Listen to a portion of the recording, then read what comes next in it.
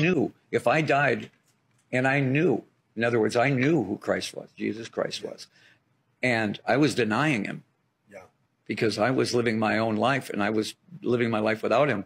I knew that there had to either come a point where I either accepted Christ and started living that life, or if I died in this, I was in a lot of trouble.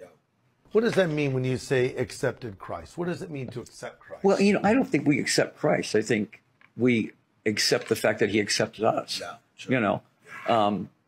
And I just got to a point of saying, I'm tired of this life. And I know that this is right. When people say, well, how do you know that? Put that into words. And I go, you can't put that into words.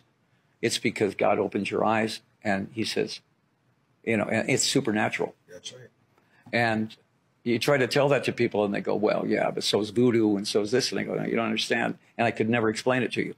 But when we accept the fact that he accepts